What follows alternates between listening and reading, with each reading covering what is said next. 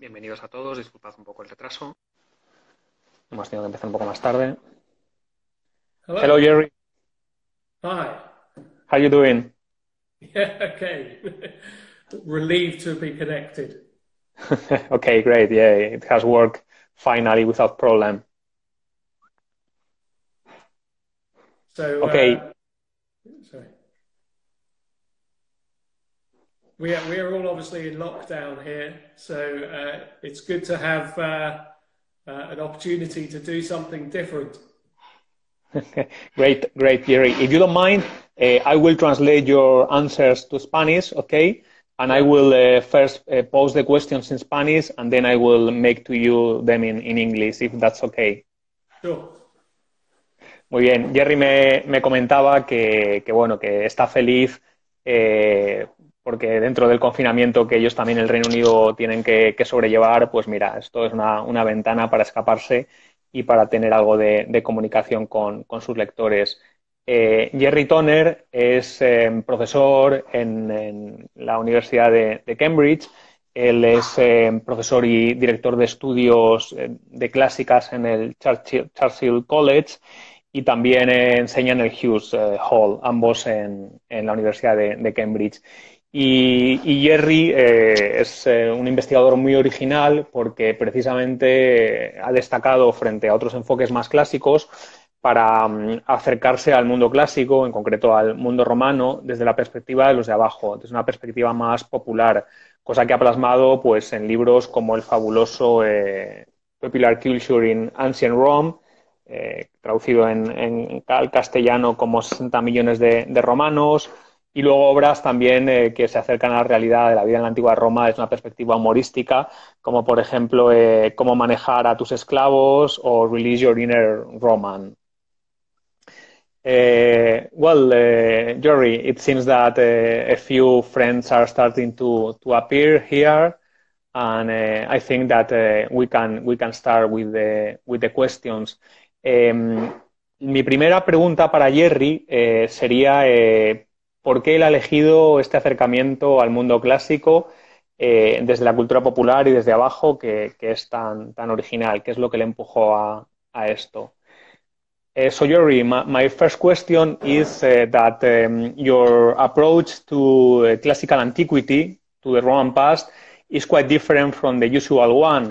Your approach is from down up, from the popular classes toward the elite, instead of focusing on the elite that as most classical historians do. Why do you choose this novel approach? uh, well, partly I have to admit that it's a personal thing. I come from a poor background.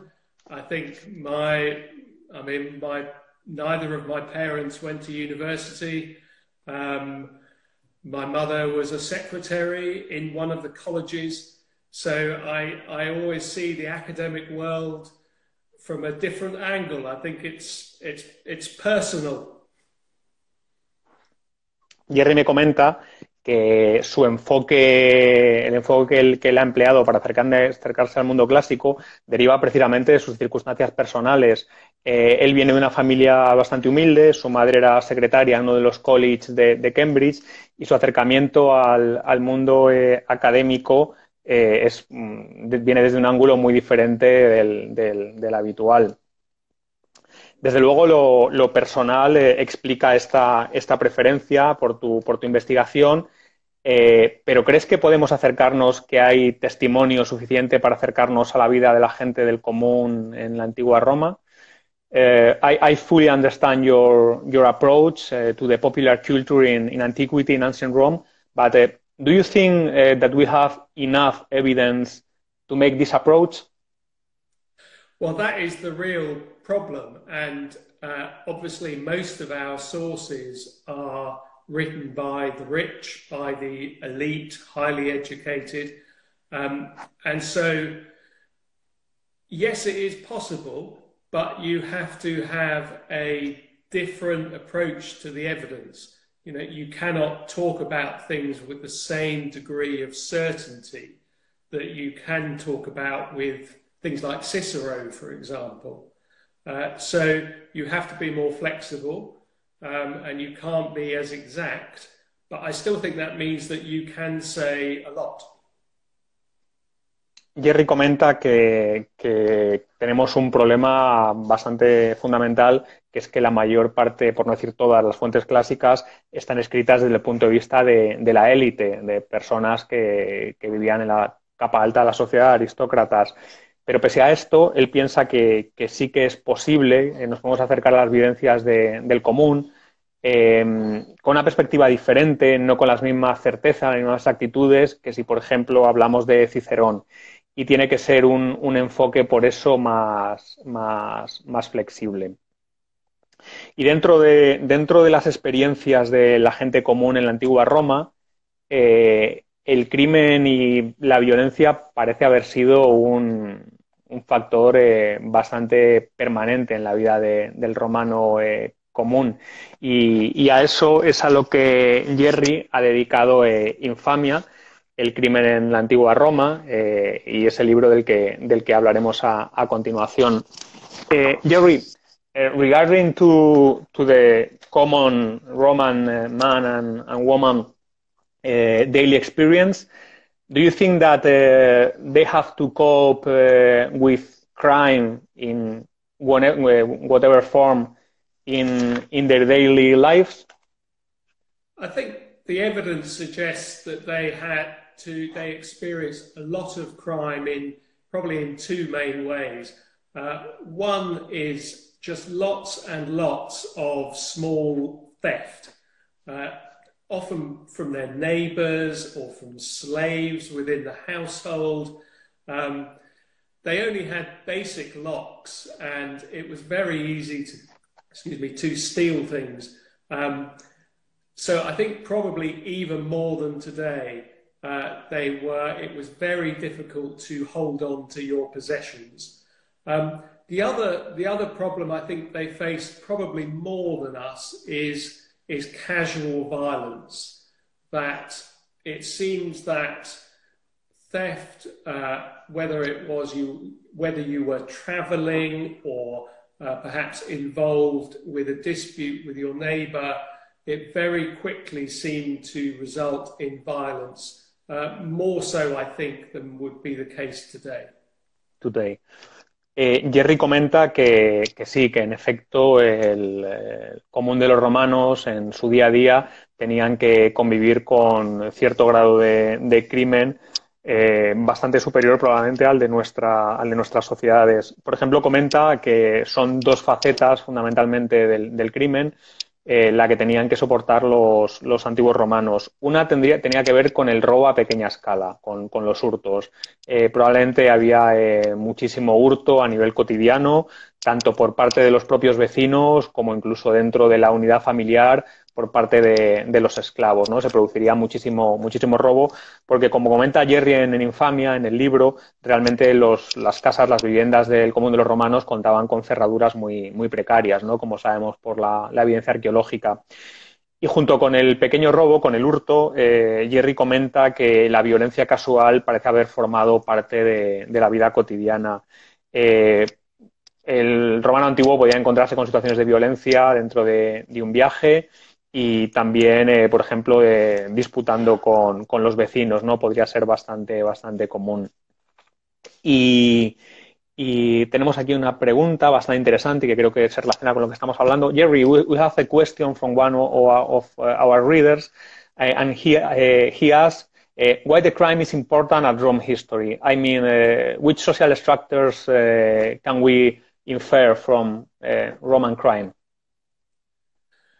I think what's fascinating about crime is that, in a way, we have evidence from Rome. We have so much law that Roman society can seem very ordered, and yet we have a whole load of other evidence which shows that actually there was very high level of crime.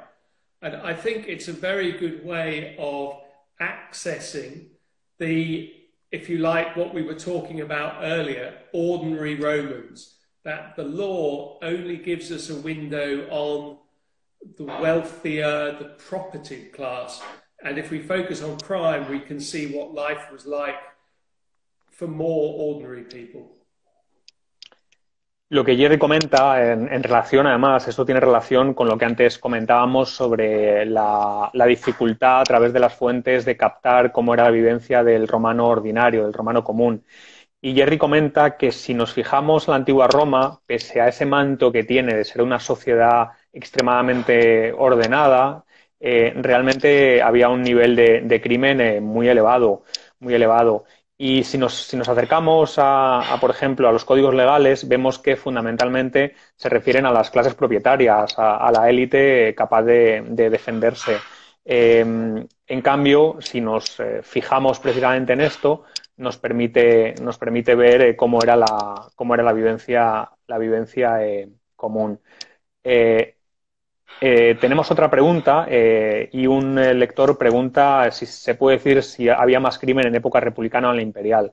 Another reader asked, maybe it's a difficult question because we don't have statistics for ancient times, if we can know if there was more crime in Republican Rome or later in Imperial Rome.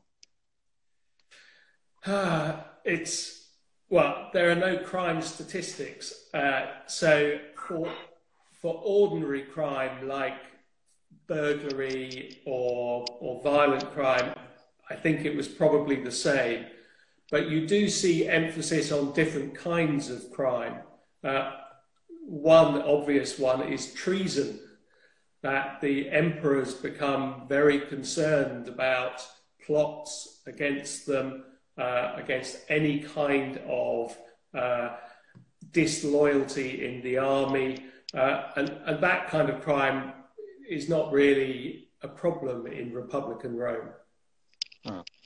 Lo que comenta Jerry es que evidentemente no podemos saber si el nivel de crimen varió porque no contamos con estadísticas para la época, pero sí que sabemos que el énfasis que se hace en la persecución de diferentes tipos de crímenes cambia. Porque, por ejemplo, en época imperial se hace mucho más énfasis en el delito de traición. Los emperadores tratan de detectar posibles tramas contra ellos y por ello se persigue la traición, un crimen que no tenía esa dimensión en época republicana. And then as you go into the late empire and it becomes Christian, then of course you have a whole load of new crimes, particularly about moral behavior, sexual behavior, or heretical behavior. Believing the wrong things becomes a crime. Yes. Jerry comenta que según avanza además la historia del imperio, nos encontramos con crímenes nuevos, ¿no? En el Bajo Imperio, con el auge del cristianismo y sus códigos morales diferentes, se empiezan a perseguir ciertas conductas sexuales o incluso cuestiones de creencias, crímenes heréticos, si pensabas algo contrario al dogma. Hay otra pregunta. Mark pregunta que cómo era el sistema legal, quién juzgaba estos crímenes. Another question is how was the legal system like? Who judged all these crimes? Well, it depended when and where you were. In Republican Rome, there were standing courts that dealt with certain types of crime. For example, adultery, whereas in the empire, for most people, they would be judged by a local court that would be run by the provincial governor or one of his deputies. So there's a whole variety of people involved. It depended where and when you were. Oh. Jerry comenta que evidentemente estamos hablando de un periodo muy, muy amplio de la historia y con cambios políticos y que es diferente. Por ejemplo, en la Roma republicana existen en Roma, por ejemplo, algunas cortes, algunos juzgados permanentes que, por ejemplo, se encargan de determinados crímenes como el adulterio, pero en época imperial la mayor parte de los crímenes por ejemplo, ocurrían en las provincias, eran juzgados por cortes locales a cargo del magistrado, del gobernador provincial, o que podía delegar también en algunos de sus subordinados. Hay otra cuestión que tiene que ver con la moralidad y nos preguntan si la homosexualidad estaba perseguida. There is another question. I think it can also be related to the changing morals in the late empire, as you said. And one of our readers asked if homosexuality was considered a crime in ancient Rome.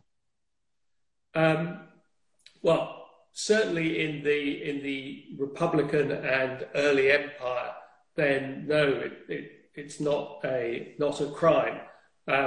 It only becomes a crime in the Christian period, and not really until Justinian, so very late in the Empire, when it becomes a crime in the sense that it is a publicly prosecutable offence. The Romans had, or in imperial Rome, there were very relaxed attitudes towards sexuality, and they didn't really have a category of homosexual. I think that there are some things that we can learn from their approach towards religion and towards sex, to be more relaxed. And I think we're heading back towards Rome in many ways. Sí, Jerry comenta que no, que en la República la homosexualidad no era considerada, y en el primer imperio no se consideraba un crimen, y que realmente es muy tarde, es en época de Justiniano, en el siglo VI ya, cuando la homosexualidad empieza a considerarse un crimen.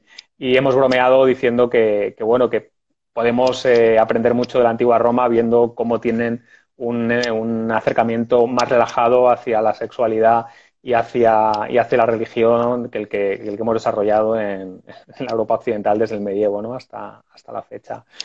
Another question, Jerry, that a reader asked is if there was something as organized crime as the mafia in ancient Rome. Well, there's no evidence that there was a broad system, a network of crime like that. There are a couple of examples where people say that there were mass poisonings carried out, but it happens at times of plague. So it's probably when a lot of people were just dying. Where there is organized crime is bandits. So groups of outlaws who live together, sometimes hundreds of them, who would attack travelers or attack local towns. But they are local, they're not a network. Jerry comenta que no hay evidencias al respecto, por ejemplo, cuando se habla de crimen a gran escala, como los envenenamientos masivos, coinciden con épocas de pestes y probablemente son una búsqueda de un chivo expiatorio.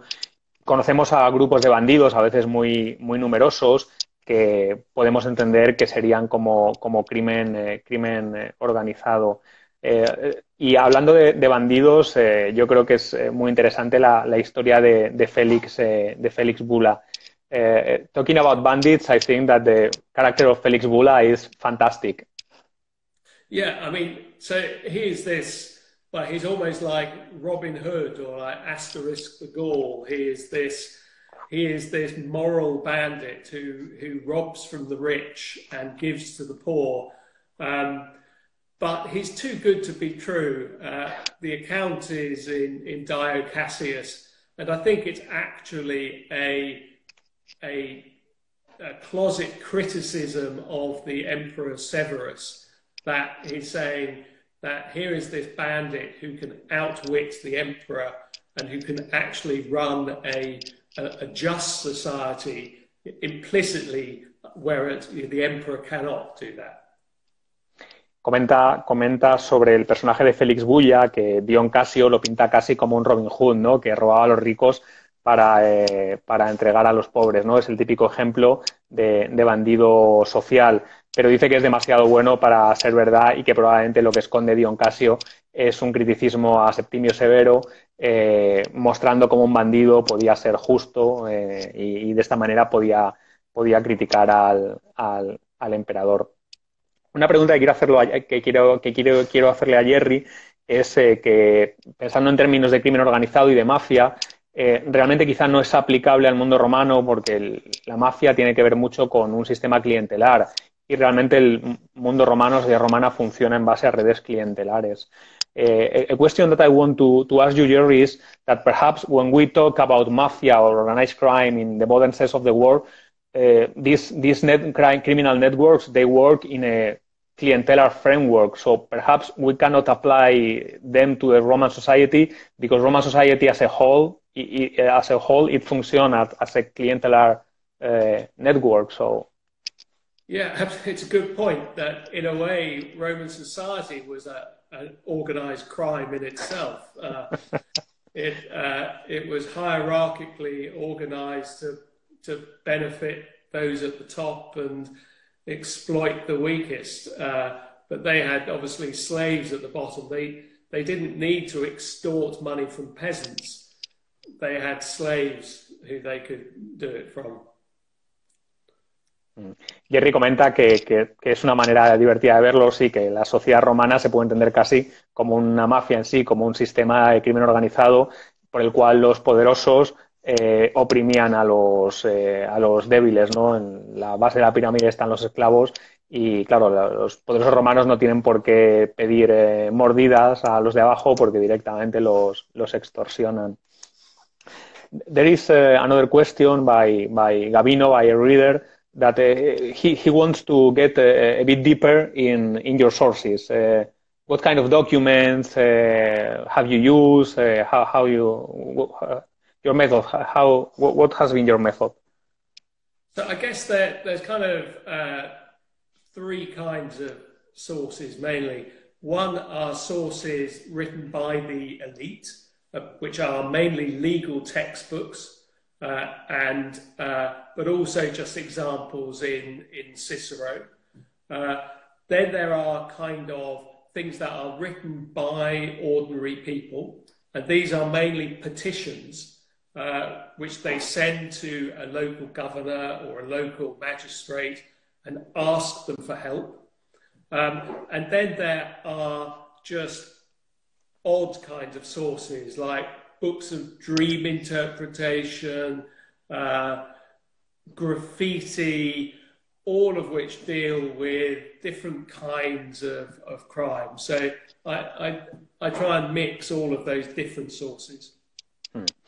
Jerry comenta que ha utilizado realmente una miríada de fuentes. Creo que ese es uno de los grandes aciertos del libro y solo puede escribir alguien que tenga un conocimiento como Jerry bastante completo de la sociedad romana, ¿no? en su conjunto, porque Jerry ha empleado textos legales, codificaciones jurídicas, también textos donde se habla de crímenes, por ejemplo, en las cartas de Cicerón, pero también ha trabajado con material de los archivos egipcios que recogen peticiones de gente del común a gobernadores locales, pero también incluso una fuente que utiliza y que a mí me ha parecido muy, muy interesante es un tratado de interpretación de los sueños que habla mucho de las angustias de la gente normal, o incluso los graffiti a nivel arqueológico y epigráfico. O sea que Jerry ha juntado muchísimas fuentes para tratar de dar este cuadro completo sobre el crimen en la antigua Roma.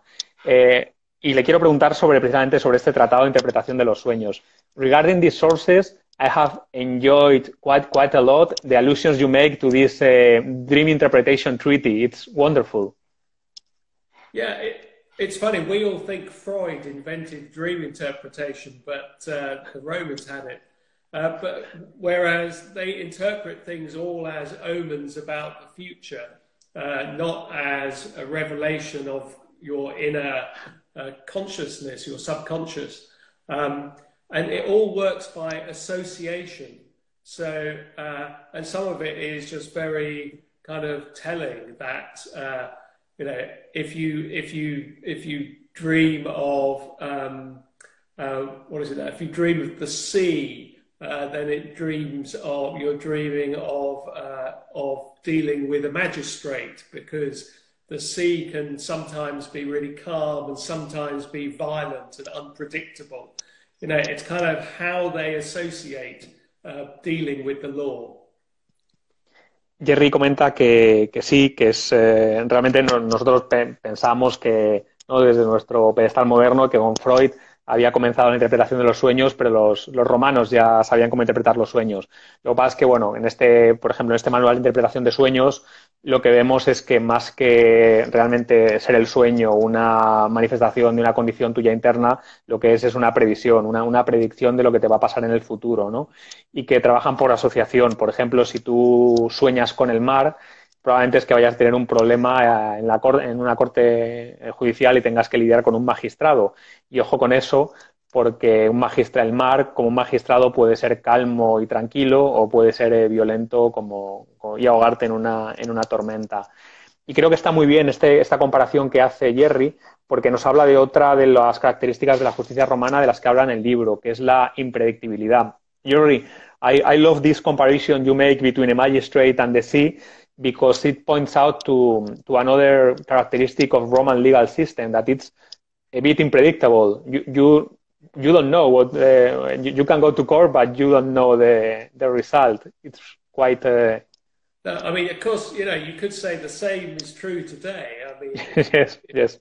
There's a law, but Roman judges were, on the whole, they were not specialist lawyers. They were civilian governors, or they might be from a military background. They would have some legal advisors, and one of the reasons why the law books are made in the 5th and 6th century is that no one knows what the law is.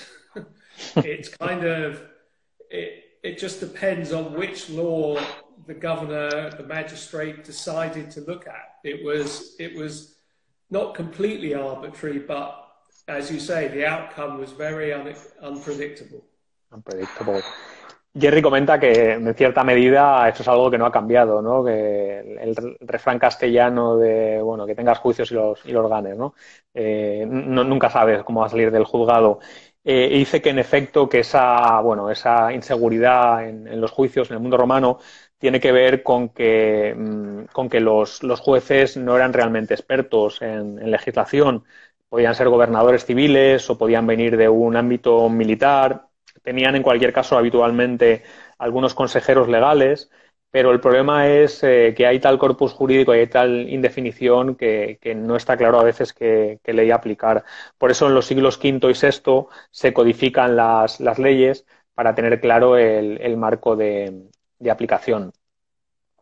Uno de los aspectos también fundamentales que Jerry trata en el libro es cómo junto a los juicios existe una forma de sanción moral por parte del pueblo romano que de alguna manera podía encauzar el comportamiento de los poderosos, por ejemplo, de los emperadores. Jerry, another point that you deal in the book is that beyond the legal system, there were ways in which the plebs, the people, could somehow try to moderate the behavior of the ruling classes, of the emperors, with some informal moral judgment or pressures, so they could somehow try to moderate their behavior. Yeah, I mean, it's sometimes what you could call a weapon of the weak. That if your emperor is saying, "I am the best emperor ever, I am delivering justice to everyone," and actually you could show that they are failing, that there is injustice, then it is a way of using their own image against them to try and pressure them into changing their behavior or we're actually looking into your problem. I mean, obviously, it's an unequal relationship, but you do have some power. You know, it's like I have a small daughter, but you know, I have all the power, but she always gets me to do what she wants. You know? Jerry dice que sí, que bueno, que esa presión popular podría ser una especie de arma de los débiles, ¿no? Todos los emperadores se vanagloriaban de ser los mejores emperadores. Entonces, de alguna manera, mediante los rumores, la presión popular, la opinión sobre ellos, el pueblo, aunque es una herramienta bastante débil, podía intentar que los emperadores se comportasen de acuerdo a esas, ¿no? A esas vanaglorias y que se adaptasen a lo que se esperaba de un buen emperador. Es una herramienta de los débiles, pero Jerry comenta que, por ejemplo, él tiene una niña pequeña y que aunque él tiene todo el poder, acaba haciendo siempre lo que su hija quiere. Así que es una herramienta que en determinados casos funciona. We have another question, Jerry, and they tell that Suetonius tell us that since it was forbidden to strangle a virgin, Tiberius ordered the executioner to rape them first. Also, it tells us about the alleged sexual depravity of Tiberius. Do you think this is... I missed the beginning. Yeah, Suetonius tells us... Suetonius tells us that since it was forbidden to strangle a virgin, Tiberius ordered the executioner to rape them first. Mm. Do you think this is, I think, perhaps this is... The problem with Suetonius is it's like trying to write history based on, I don't know, a popular newspaper. He's full of these exaggerated stories. And even if they did happen, they're probably not normal. They are exceptional. It's like Nero was not a normal emperor. So if we kind of think that base history just on Suetonius and his stories, I think we get a very misleading image of what Rome was like. Jerry dice que bueno, que tenemos que coger a Suetonio con cuidado porque realmente tratar de hacer historia solo con Suetonio sería como tratar de contar la actualidad basándonos solo en la prensa amarilla. Entonces tenemos que tener cuidado con las distorsiones que se puede encontrar en una fuente como Suetonio. Hablando de emperadores, ¿qué piensa de la fama de criminales que algunos emperadores como Calígula, Tiberio o luego más tarde Caracalla o Heliogábalo tienen? ¿Fruto de las fuentes? ¿Hay algo de verdad? Talking about sources and bad emperors, what do you think about the image that we have of emperors as Calígula, as Nero, as later as Caracalla or Heliogabalus? Do you think there is a kernel of truth, or do you think it's exaggerated by the bias of our sources? Well, I'm sure there clearly were some very bad emperors, and one of the problems is that the emperors are, in some sense, above the law because they make the law. They can choose whether to obey their own laws, and some of them clearly didn't. I think most emperors were probably actually quite boring and hardworking and diligent, but that didn't make for very good history. You know, nobody wants to hear about Trajan writing letters, you know, to Pliny. Vespasian. Yeah, I think that, or Vespasian, that is so boring as well. Start the Sabinian emperor or not. Yeah, I mean, it doesn't make for good history. So, so you know, yes, I'm sure Caligula was a bit mad, but he is not the norm. Yeah, he is the exception, really. Jerry comenta que bueno, que el problema que tenemos con los emperadores es que evidentemente ellos hacían las leyes y ellos estaban por encima de las leyes, con lo cual ellos podían decidir si cumplirlas o no. También comenta que es probable que la mayor parte de los emperadores fueran aburridos, que se concentraran en el trabajo, en la gestión del imperio, pero claro, un Trajano escribiendo cartas no hace una historia atractiva. En cambio, un Calígula o un Nerón sí. Entonces, Jerry piensa que es probable que haya algo de verdad y que quizá, por ejemplo, Calígula estuviese un poco loco. Dentro del elenco de crímenes que tocas, nos hablas, por ejemplo, sobre la corrupción sistémica que parece que impregna Roma. Eh, in your book, you talk about corruption as an endemic sin in Roman society. Yeah, I mean, well, there were all kinds of corruption. I mean, it was a society that, as we said earlier, was almost mafia-like. It was full of patronage. To get anything done, you needed patronage, which we would see as corruption. I think the Romans would see as perfectly normal and acceptable. But even in the later empire, it just becomes normal to pay to get any governor or any magistrate to do anything. And again, for us, this seems like even more corrupt. But arguably, it was just a way of rationalizing the system, making it work, that everyone accepted you had to pay, but at least you weren't expected to pay too much. So perhaps it just shows that it's a kind of pragmatic society that knows it can't be completely just, but still functioned okay. Jerry comenta que, bueno, que realmente antes hemos dicho que la sociedad romana, desde nuestro punto de vista, la podemos entender como una mafia, un crimen organizado, pero él comenta que era una sociedad basada en las relaciones de patronazgo y de clientela y que por eso la corrupción que hoy en día la veríamos como un crimen, ellos desde un punto de vista pragmática lo entendían como la fábrica, como la manera en la que funcionaba la sociedad.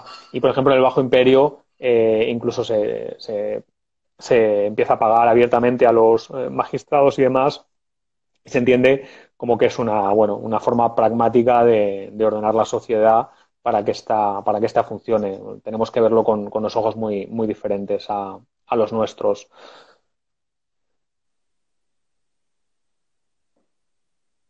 We have another question, Jerry. Hay otra pregunta.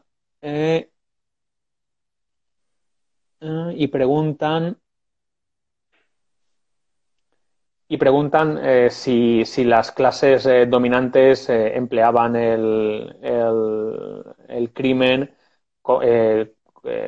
la represión del crimen como una manera de perpetuarse.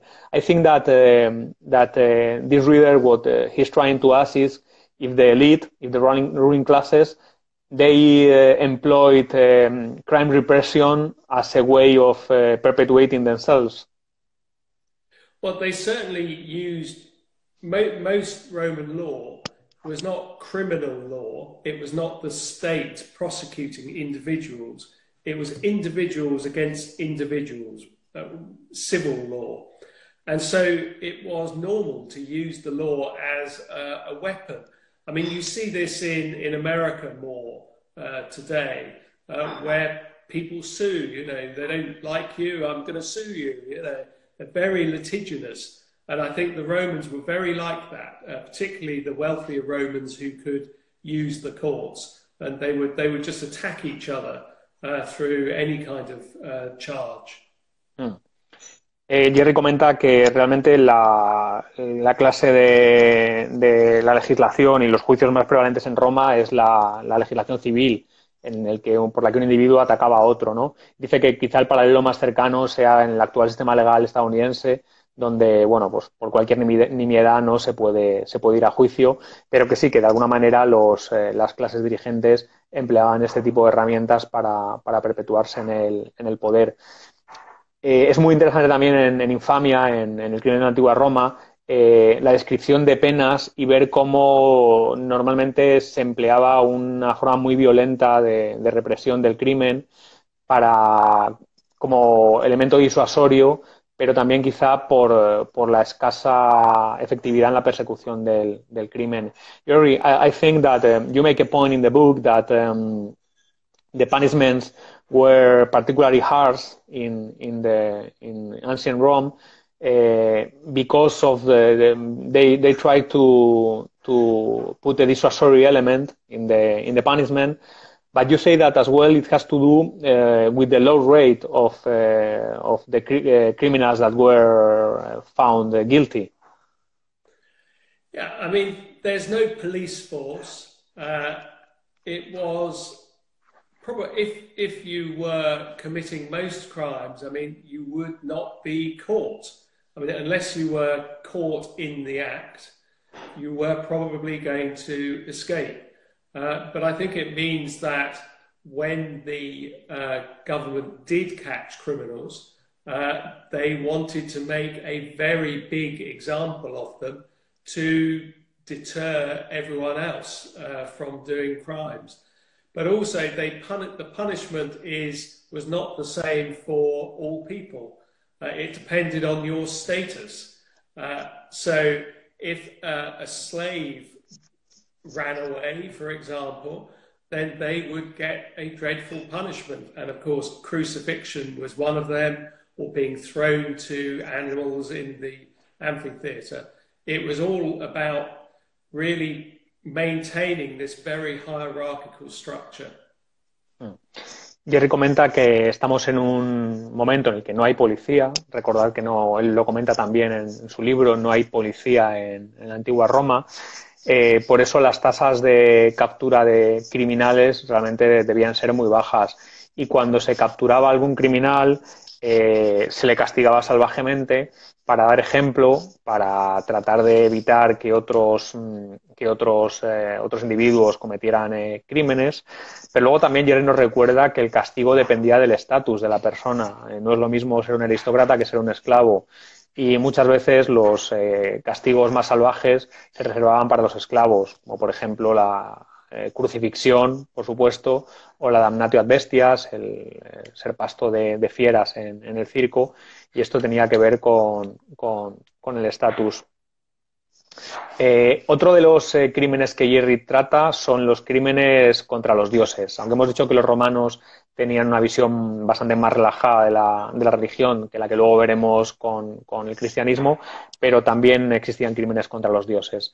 Jerry, another typology of crime that you deal with are the crimes against the gods. We have told before that Roman attitude towards religion was far more relaxed than Christian one, but still we find crimes against the gods. Yeah, I think the Romans were fairly relaxed in normal times, but when there was a crisis, they assumed that it was a problem being sent by the gods as a punishment for some offence that had happened to them. And so often it means that they would look for scapegoats. And the Christians are an example of this. So Nero does this after the Great Fire of Rome, that he blames it on the Christians and has them, many of them, persecuted. If the Romans were alive today with coronavirus, they would be finding some group who they thought would have offended the gods and would be persecuting them. I don't know who that would be, but...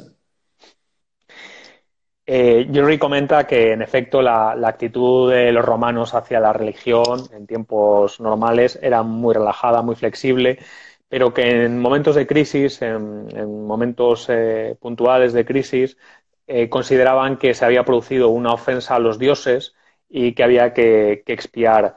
En ese caso buscaban cabezas de turco. Por ejemplo, el caso de los cristianos, la persecución de Nerón después del incendio de Roma, pues es de los más conocidos, y comenta que si ellos hubieran experimentado la crisis del coronavirus, pues probablemente estarían buscando alguna cabeza de turco, cosa que, por otra parte, me temo que en nuestra sociedad actual también hacemos, ¿no? Esa búsqueda de responsabilidades. It's funny, Jerry, because somehow in our societies we are also searching for scapegoats for the coronavirus, being China or the politicians or whatever. Well, Donald Trump is clearly trying to, offload the blame on somebody else, and well, I'm sure all politicians are, but we don't Jerry blame. comenta que... Sorry, sí. Go on, go on. No, but we don't tend to do it in this religious way. I don't think we don't see it as Yeah. a punishment sent by God for overindulgence or whatever. Jerry dice que en efecto que sí, que bueno, pues que hay gente buscando cabezas de turco, por ejemplo, Trump está buscando un cabeza de turco en el que achacar las culpas del coronavirus, pero dice que hay una diferencia muy grande y es que nosotros no lo hacemos desde un punto de vista religioso. Nosotros no pensamos que el coronavirus sea algo lanzado por los dioses porque se les ha cometido una ofensa. Hay otro aspecto que Jerry toca en el libro y que creo que a todos nos atrae mucho porque es una de esos tópicos indelebles, ¿no?, que tenemos sobre el mundo romano, que es pues esa afición inmoderada al sexo, a la bebida y a la glotonería, ¿no?, que podían considerarse en algunos casos crímenes. Another of the chapters of the book, Jerry, deal with some behaviors and individual behaviors that we nowadays will consider part of your personal life, but somehow in Rome sometimes they could be considered as crimes. I'm talking about sex behavior and also the immoderate drinking and eating. Yeah, I mean the Romans, well, were very serious about rape. So that was a criminal offence in that the state would prosecute. But that was not because they thought a lot of young girls needed protecting. It's because a girl was part of the father's honour. And if you raped a daughter, you attacked the paterfamilias and his honour. But they are also, have a lot of moral crime. So they are concerned that ordinary people are eating and drinking too much in taverns and try to regulate that.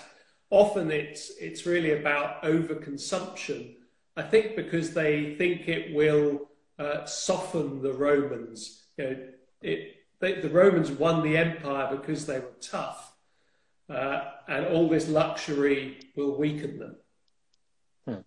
Jerry comenta que sí, que se persiguen de alguna manera algunos de estos crímenes. Por ejemplo, se perseguía con gran severidad la violación, pero no se perseguía para defender el derecho de las mujeres, sino que se defendía porque se consideraba que la violación de una muchacha ponía en peligro el honor de su guardián masculino, del pater familias. Y luego comenta también que se persiguen algunos crímenes morales. Por ejemplo, se trata de reducir el sobreconsumo de bebidas o de alimentos en las tabernas por parte de la gente común. Pero eso tiene que ver con un concepto moral y filosófico, porque piensan que la glotonería y la bebida en exceso pues va a debilitar al pueblo romano. El pueblo romano había conquistado el mundo porque eran duros campesinos del Lacio y la glotonería los iba a debilitar. Es muy curioso cómo se imbrican, ¿no?, esas concepciones morales y esas concepciones del comportamiento individual. Y Jerry nos comentaba que el romano republicano, el romano duro, había conquistado el mundo por la fuerza de las armas. Y otro comportamiento que nosotros conceptuaríamos como criminal en la actualidad son los crímenes de guerra, son la violencia desmedida contra grupos e individuos que Roma desarrolla en sus campañas de conquista. Jerry, talking about the conquest of the world, of the ecumene by the Romans, by these tough farmers from the Latium, You speak in the book about war crimes that I think that it's more a contemporary, a modern concept than a Roman one. It is, but they do have certain rules and expectations of behaviour about how they would behave in war and how they would behave towards those they had conquered. And it's clear that it depended on how you fought.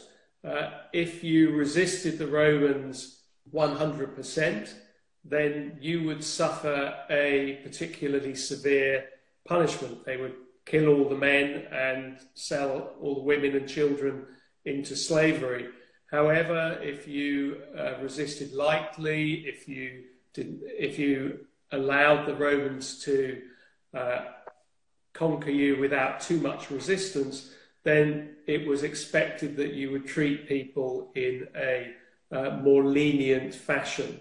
And they are very upset when people break these rules. And it's so there is a belief that there is a kind of, well, a law of the peoples, a jus gentium, that it's not the same as a universal right, but it doesn't mean that they have no idea of war crime. Jerry comenta que si bien es cierto que la idea de crímenes de guerra y de derechos universales es algo moderno, contemporáneo, pero hay que recordar que en Roma funcionaba una categoría, el derecho de gentes, el ius gentium, que era una especie de derecho natural que afectaba a cualquier persona, y se esperaba que los generales, los imperadores romanos, se comportasen de acuerdo a una serie de reglas con los vencidos. También era muy diferente el comportamiento de los romanos hacia los conquistados en función de la resistencia que estos hubieran opuesto.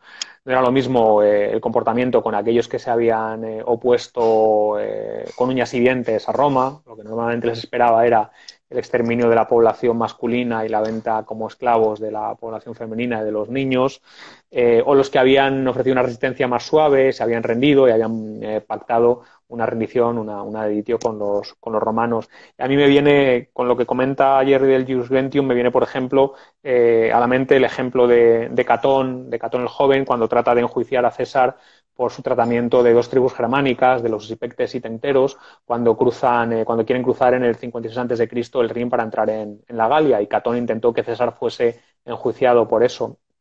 It springs to mind, Jerry, talking about Ius Gentium, for example, how Cato the Younger tried to shoot Caesar because of the way he had treated the Hipectes and Tenteris when they tried to enter into Gallia in 56 BC. Yeah, I mean, it's, well, as I say, the Romans do have very strong views about how people should behave. And, I mean, for example, like if you send envoys to people, it was like ambassadors. They should be respected, and they are outraged if they are maltreated or killed by an enemy. So there are accepted norms of behaviour, and it's not the same as war crimes, but it's not far off. Jerry comenta que en efecto los romanos tenían determinadas reglas que pensaban que los individuos debían atenerse a ellas en su comportamiento. Por ejemplo, había algunas cuestiones como la inviolabilidad de los embajadores, de los legados, que eran incuestionables, y pensaban que cuando alguien rompía estas reglas debía ser castigado en consecuencia. Finalmente, una de las cuestiones que Jerry toca y que creo que es muy interesante en el libro es de qué manera cambia o no cambia el concepto del crimen con la llegada del cristianismo al imperio. The ending point of your book, Jerry, is the question of how the advent of Christianity to the Roman Empire changes or not the way Rome treated crime. It's interesting. I mean, I think we would probably like to think that Christianity had a big effect, and it did have some effect that crucifixion was banned. You couldn't brand slaves on the face because the face was made in the image of God.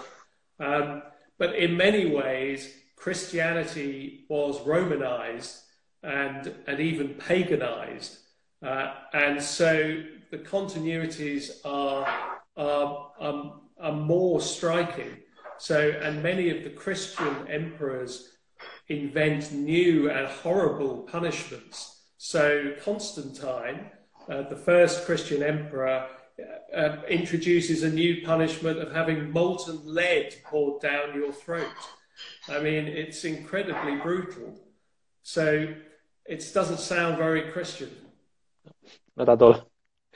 Jerry comenta que de alguna manera con el cristianismo se prohibieron algunos castigos salvajes que había habido, como por ejemplo la crucifixión, o se prohibía que se marcase a los esclavos en el rostro, porque el rostro estaba hecho a imagen de nuestro Señor, pero comenta que por otra parte algunos emperadores cristianos como Constantino idearon nuevas formas de ejecución muy brutales, como verter plomo fundido por la garganta de un condenado. Y Jerry dice que no tenemos que perder de vista que realmente el cristianismo se romanizó y en alguna medida se paganizó. Entonces, tenemos que hacer énfasis en las continuidades que supone el imperio, el bajo imperio, más que en las rupturas. Vamos a ir acabando esta interesantísima charla con Jerry sobre Infamia, sobre el crimen en la Antigua Roma, planteándole la cuestión que él hace en su epílogo. Su libro es muy original porque está estructurado como un juicio. Primero la imputación, luego las pruebas y luego el veredicto, ¿no? Y lo que se plantea en el veredicto es si podemos entender a Roma como culpable de crímenes o no culpable de crímenes. Y acaba haciendo una reflexión filosófica que compara Roma con nuestra actualidad, muy pertinente y creo que os va a interesar a todos. Jerry, I told our viewers that we are gonna start to end this chat, and I have told that one of the originalities of your book is that you have structured it like a court, with first the imputation, the evidence, and then the verdict. And now we have reached the verdict. And I think it's a very tricky question that you pose in the conclusion of your book, and is that is Rome guilty or not guilty? You'll have to read the book to find out. Jerry comenta, como habéis entendido todos, que tendréis que leer el libro para entenderlo. Yo estoy de acuerdo con él. O sea, tenéis que leer Infamia. Como digo, es un libro fabuloso, un libro que se lee casi como en parte como una novela de detectives. Es una maravilla porque Jerry es un conocedor completísimo del mundo romano y yo creo que a cualquiera que quiera acercarse a la vivencia de un romano de a pie, el libro le va a resultar fascinante, porque además se acerca a una dimensión que normalmente está ausente en los relatos sobre Roma, como es el crimen en la antigua Roma. Jerry, I just was saying to the readers that they have to read the book because it's quite an original approach to the classical world, to ancient Rome, that you almost never find in the scientific literature. So they definitely have to read it. So I think it was a lot of fun to write. So. Jerry comenta que fue muy divertido escribirlo. Just a final question: Are you working in any other new book that we can advance or? Well, I'm doing two books at the moment. One is a more serious academic-y book, which is on risk in the Roman world. So how they deal with all the various threats they face. And the other is it's written in my Roman persona, Marcus Sidonius Phelps, which is his grand tour of the Roman Empire. Great, Jerry. We are finishing now. Thank you very much y muchas gracias a todos. Un saludo.